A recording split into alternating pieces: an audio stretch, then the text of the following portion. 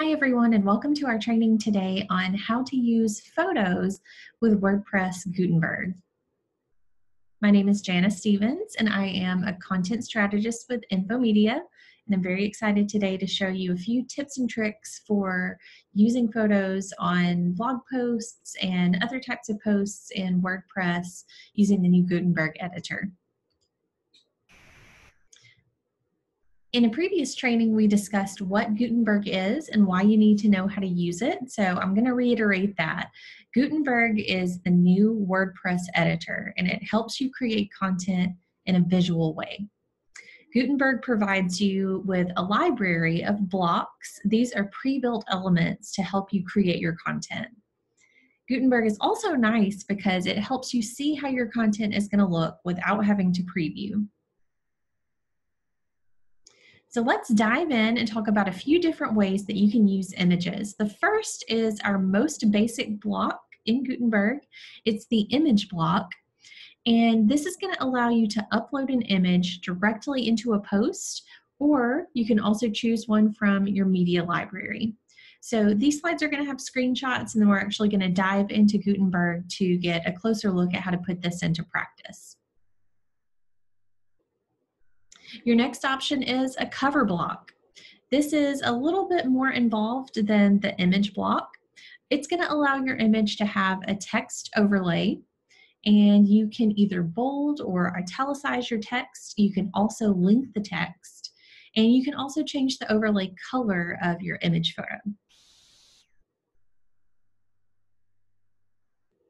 The next image option is the media and text block. And this is for images with a text wrap. You can align your text using this block either left or right. You can also choose to put that text in either paragraph, header, or list format. And you can also change the paragraph text size, and you're going to do that in the right-hand sidebar. The gallery block is a new and very cool option, and it's going to allow you to display multiple images. So you can actually change the layout of your image or your image gallery by either increasing or decreasing the number of columns. And you can also individually label those images with captions. So if you have a photography blog, for example, or you just have a lot of images to display, the gallery block is going to be a really good option for that. And the last way that we're going to discuss in using photos in Gutenberg is embedding from either Instagram or Flickr. So images from social media sites such as Instagram or hosting sites like Flickr can also be displayed, and each of those are going to have a block in Gutenberg. You'll choose that block and then you'll paste the URL of the content that you want to display. So let's jump in. We're going to put it into practice and see how these work using Gutenberg. I've gone to WordPress, I've gone to make a new blog post, and now let's take a look at some of these blocks in action. The first one that we're going to take a look at is the image block. And again, this one is one of the most commonly used if you're looking to add a photo to your blog post. I'm going to check in my media library.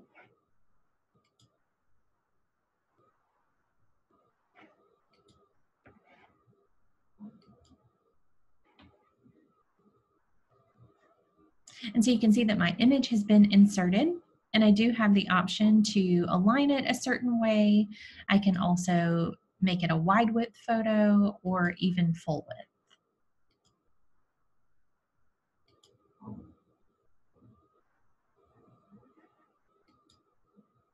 When you have an image, you can also write a caption.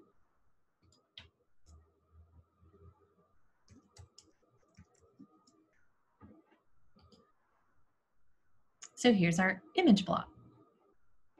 Now moving further down, let's take a look at the cover block. This is a little bit different than the image.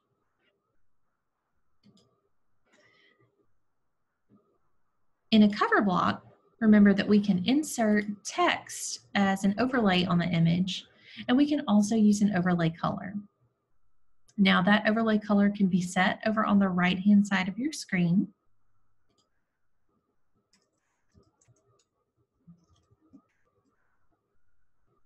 You can also make this text bold, you can italicize it, you can make it a link, you can do a strike through as well.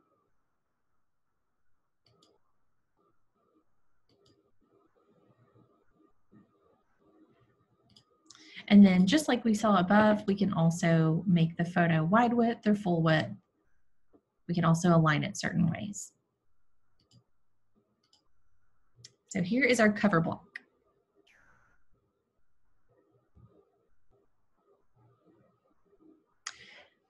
The next block that we're going to take a look at is the media and text option. Now this one's not showing in my most used blocks. So I'm just going to start typing and it's going to show up. And this block is going to allow me to insert an image with text beside it. So I have the option to upload. I can also go to my media library to see photos that I already have.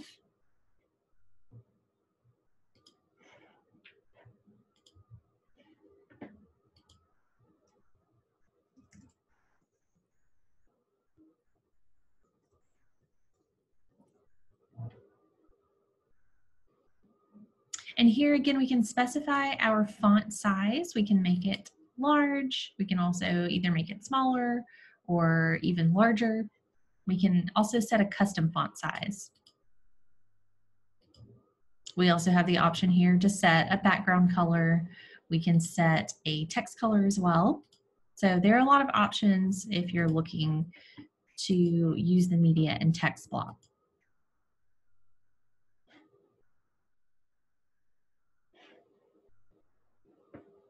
If you have a blog post that is going to be very photo heavy, or if you have a photography blog, the gallery block might be a great option for you to show off your photos. And this is showing in my most used blocks. I'm going to go to my media library. I'll choose some photos and create a new gallery. So here you can either drag and drop if you want to reorder your files. You can also go ahead and give those images captions here.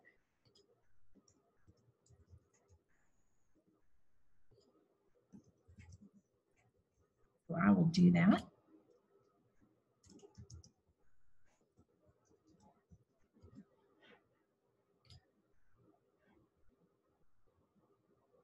And here's my gallery. I also have the option to continue to add images to that gallery. I can choose my gallery alignment. So again, if I want this wide width or full width, I can do that. And over here on the right-hand side, I can choose my number of columns. Maybe I just want it to be a 2-column gallery. And so you can see it changes a little bit how my photos are displayed.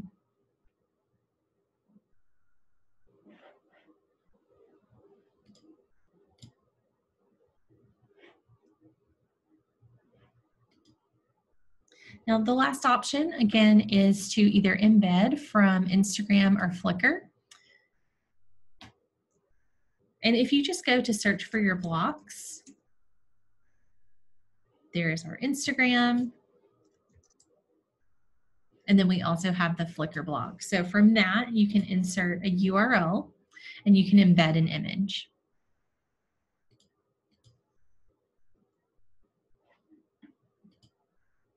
And again, if you want to preview your post, even though it does show very similar to what you're going to see in your post after publishing, you can always click on preview.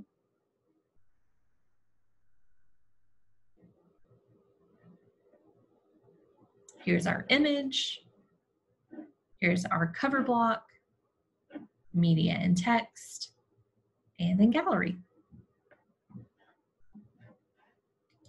So there you have it. Those are just a few ways that you can use images and photos in Gutenberg. I definitely encourage you to log in, click around, play around with this, and find which options work best for you. Thanks.